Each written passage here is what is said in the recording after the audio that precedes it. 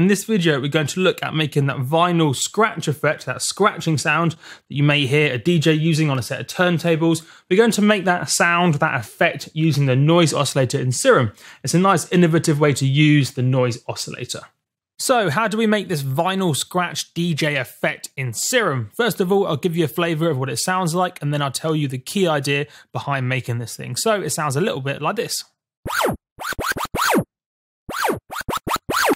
Pretty cool, right? And it's all using the noise oscillator in a creative way. So what we'll do, we'll load up the initial preset, and then I can best demonstrate this key concept behind the sound.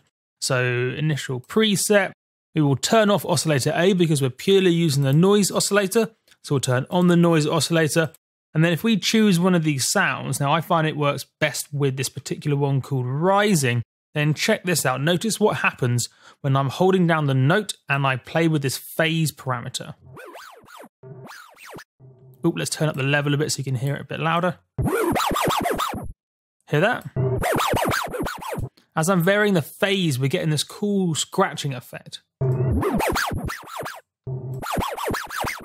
How cool is that? And it actually makes sense when you think about it, because what this phase parameter does, remember, is it varies the initial position we start playing back this sample from. So if you imagine changing the start position of the sample as you're playing the sample through, effectively, as you're playing the sample through, you're moving back and forwards through that sample as you're playing it, which is exactly what happens when you're doing scratching on a set of DJ turntables. You're moving through the sound as it's playing, so that's why it sounds like a scratching sound. Now you can choose other noises to get similar effects, so as I flick through a few of these guys, that gives you a similar one, that gives you a different spin, and so on. So depending on what sort of scratch you want, you can choose a different sound, but the key idea is that we want to modulate the phase of this noise sample as we're playing a sound. So I like rising, and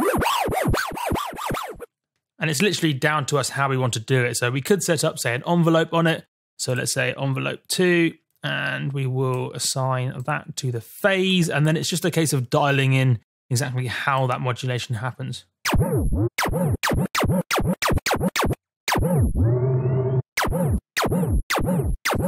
Maybe we want to have it be more of a one shot for the main envelope.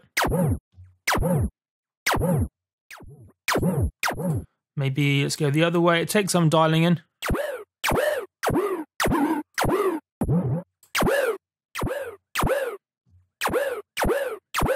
But that's the idea. You can see for this main envelope one, we have a 0 sustain. We've changed the decay time and made it look like so. So as we trigger a note, it's a simple one shot. A similar length to the main envelope controlling this scratch. You can see faintly behind it. We have envelope 2 that's controlling the scratch faintly behind. So you can line up envelope 1, which is the overall amplitude envelope, with the modulation envelope behind it, envelope 2.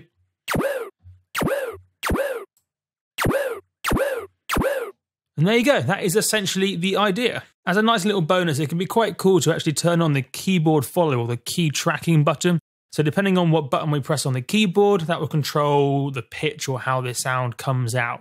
So if I press, say, a high note or a low note, it's a slightly different pitch. So we can choose a different note on the keyboard to get a slightly different tuning for this sound, although it's not a tonal sound. So broadly speaking, we can't tune this to our track, but we can still pitch it up or down. And there you go, that is how we can make a vinyl scratch effect with the noise oscillator. Thanks for watching, and I'll see you in the next video.